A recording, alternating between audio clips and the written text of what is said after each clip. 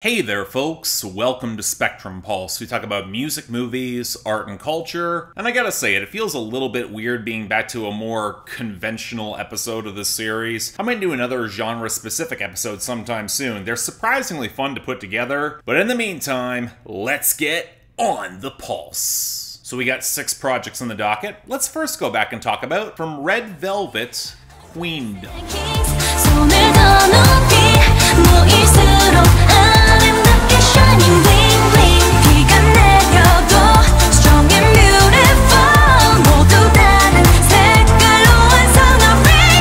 So here's something you probably would not expect from me. When I went back through Red Velvet's back catalog in preparation for this EP review, I was surprised just how much I liked them. Seriously, colorful but well composed and balanced with some solid R&B inspired harmonies. Going off their albums, they kind of remind me of a K-pop Little Mix, and for me that's absolutely a compliment. But it also kind of had me worried going into this EP because I know what happened to Little Mix with the shifts in mainstream pop, especially with the reviews for the EP being a little bit more lukewarm than I would like to see, and that was coming from fans. And unfortunately it's kind of true with this project, which is not bad because Red Velvet still has the rock solid vocal harmonies and a solid foundation in pop and R&B to give them a high floor, but you can also tell that this is a band that's stuck with the jingling, trap-inflected, percussion-dense late 2010s pop sound that really crippled Little Mix's LM5, and it doesn't always play to Red Velvet's more colorful melodic strengths that we got on their albums.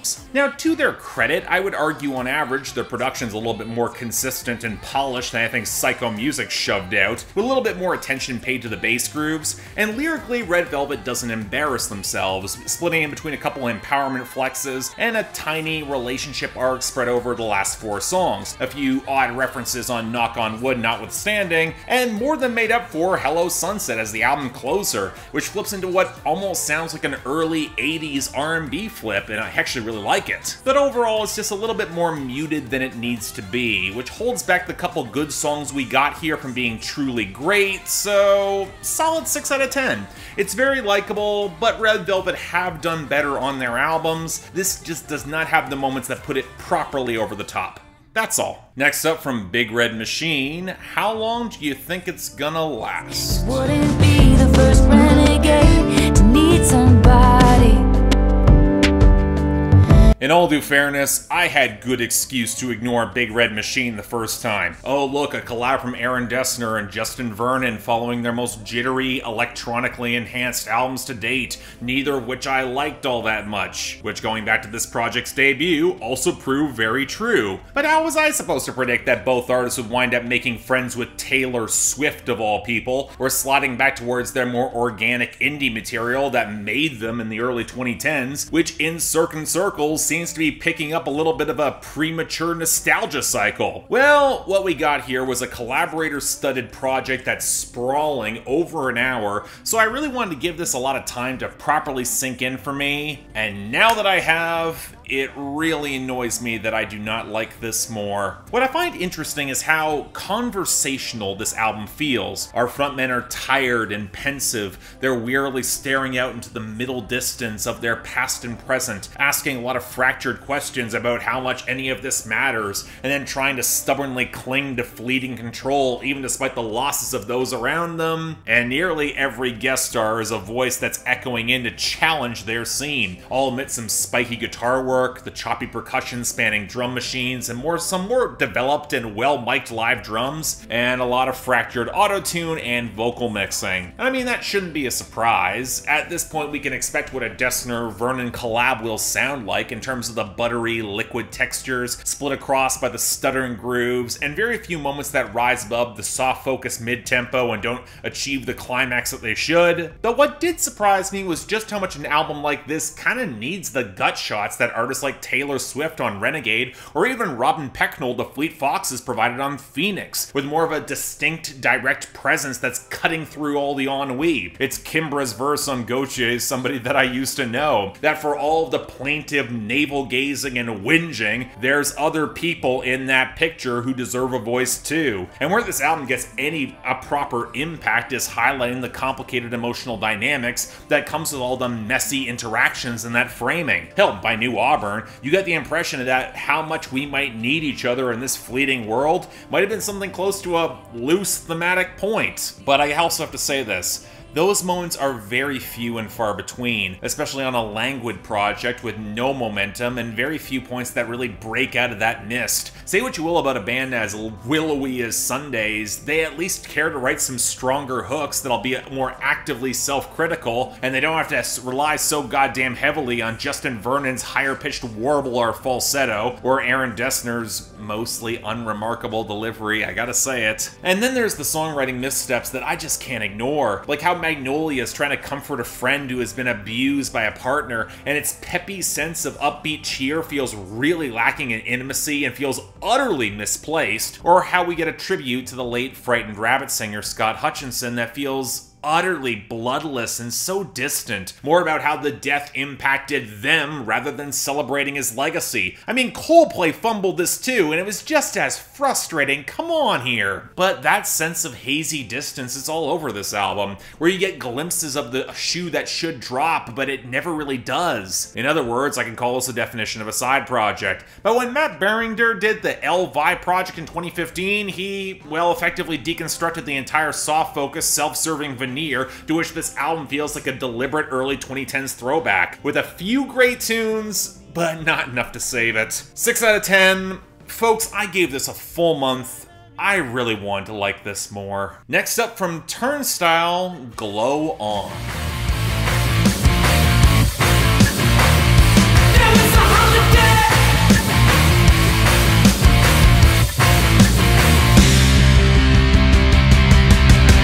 So a bit of a change of pace, going into hardcore with this one. Well, okay, mostly hardcore, as this Baltimore band began switching up the sound with fragments of post-hardcore and even Rage Against the Machine-esque rap rock to go into more off-kilter directions almost immediately, to some really promising results too, mostly because this is a band with a pop sensibility to go along with the bruising impact. And that's probably the album that pushes this glossy contrast to the limit, not just in keeping up the hardcore riffs and the breakdowns in the song structure, albeit cleaned up a fair bit courtesy of production from Mike Elizondo, but still impeccably balanced with some killer bass lines from Franz Lyons and some glossy analog keyboards integrated with the brighter guitar leads. Again, this album's melodic as hell, but also by bringing in more clean vocal lines, more complex groove passages and breakdowns, and even Dev Hynes of Blood Orange to sing and contribute to the dreamy vibe that always serves as a burbling counterbalance to all that rage. What it reminds me of most is the fluttering balance between the pop textures and the pummeling aggression that we got snippets of on Paradise by White Lung 5 years ago. But Turnstile's approach feels more wide-ranging than even that, while still maintaining that hardcore sense of tightness, from some of the languid, sputtering haze of psychedelia with a couple of the occasional vocals from Julian Baker, to even some burbling touches of modern indie pop, for better and worse, which might be why they left some of the goofier hand claps to sneak in, which can't always say I liked. Now, I will say that there's a part of me that does wish that the old grisly heaviness of their early hardcore origin existed in more stark contrast with the popular elements, push more of a Rollo Tomasi vibe maybe, or that said pop elements led to slightly more defined hooks, as I can't quite escape the feeling of compromise rather than a true synthesis of all their strengths, but that is me nitpicking here, especially when the hooks are still pretty damn solid.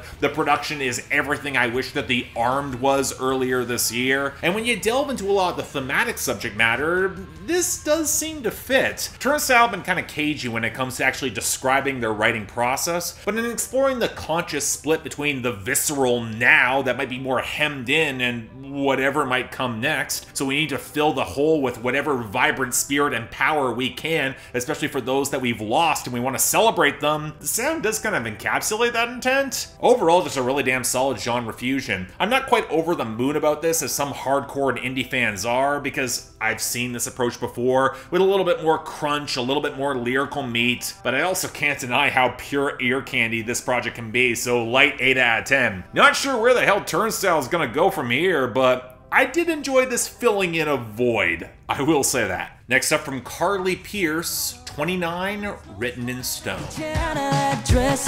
Knows how to make you think you're the best thing, but I know what happens next, girl. So when I covered Next Girl on Billboard Breakdown a couple weeks back, I articulated some of my frustrations with Carly Pearce as a mainstream country act. She's a solid voice, reasonably good taste in production with above-average writing, the sort of act I would normally wholeheartedly endorse coming out of Nashville, and yet I've never been able to get into her sound as much as I would like to be, and going through her back catalog, I think I identified why. Her investment. This is where Carly Pearce's technical refinement has wound up paradoxically kind of hurting her a bit, because this always seemed to place her a bit at a distance from her best material, preventing that added bit of texture from really coalescing to sell some of these moments. She sounds like the sort of performer who had it all figured out, even getting married to a fellow country star, and in a Nashville country framework that's almost a guaranteed pipeline to consistent mid-level success. And then this happened, where in the wake of the death of her longtime producer Busby and her divorce from Michael Ray, we get an expansion of her 29 EP with a slew of new songs for the sort of focused divorce album that placed her stylistically closer to the output from the Pistol Annies. Ergo, it's no surprise, it's handily her best album to date. And really, it's an improvement across the board. The autobiographical subtext means that Carly Pearce allows herself to sound a little bit more raw and visceral, the perfect veneer audibly cracking so the emotionality does feel a little more real, which is a great compliment for production that brings in more twang, neo-traditional fiddle and pedal steel, slightly rougher guitars,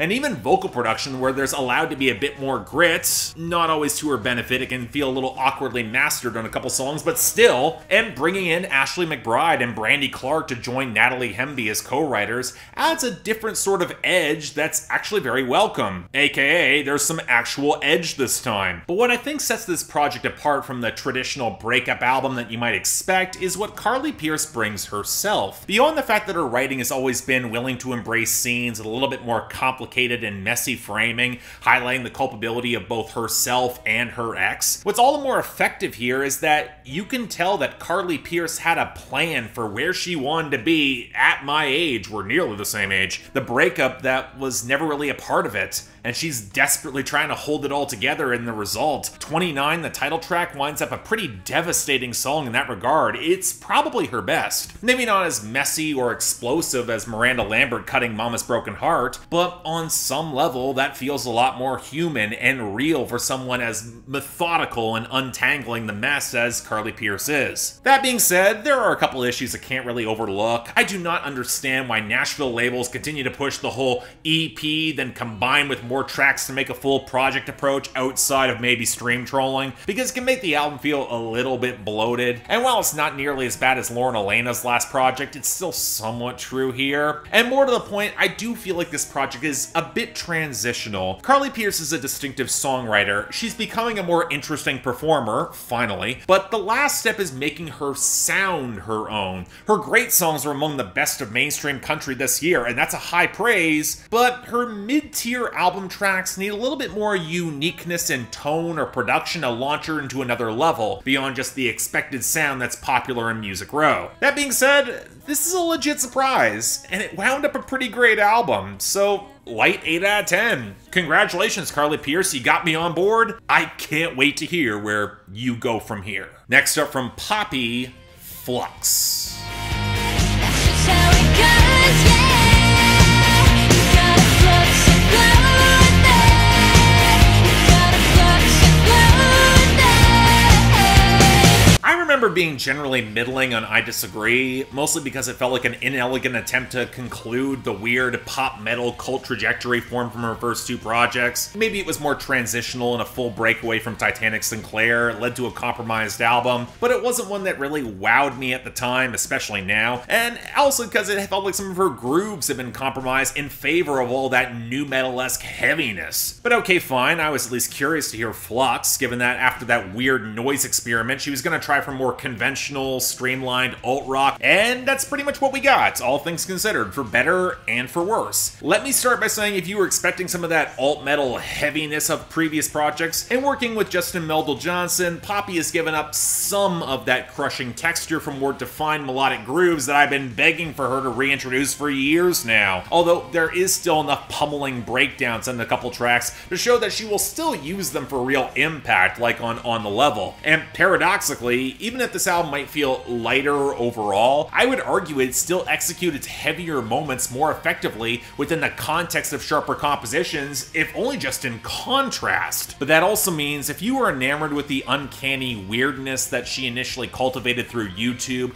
or her first album with a lot more synths and pop elements as I really liked, well, this is easily her furthest away from that, and as such, it's probably the album that is most authentically hers or the most organic, but it does wind up sounding a little bit more conventionally late 90s, 2000s alt-rock as a result, and Poppy is still not exactly a dynamic or punchy presence behind the microphone, not helped by being mixed a little bit quieter than I would prefer, although funnily enough, it does feature some uncredited vocals from George Clark of Deaf Heaven on the last track, and his screaming sounds more visceral here than it did on that last Deaf Heaven album. Now, it shouldn't be a surprise that the most direct comparison with this is Garbage, and I will say that, at least in terms of subject matter, Poppy is more interesting and potent than Garbage was even this year. Self-identity has been a focal point of her last couple of albums, and here it feels like she's got the firmest grip on it to date. A constantly shifting, passionate vortex barely contained within the industry that wants to box her in, where she is now fully reclaiming her agency and trying to grapple with her depths of emotion that even kind of seem to spook her a little bit, especially when pursuing a relationship. Now, it's nice to see that she's found some sort of focal point of tranquility within that storm by the very end, but expanding for the rest of the album,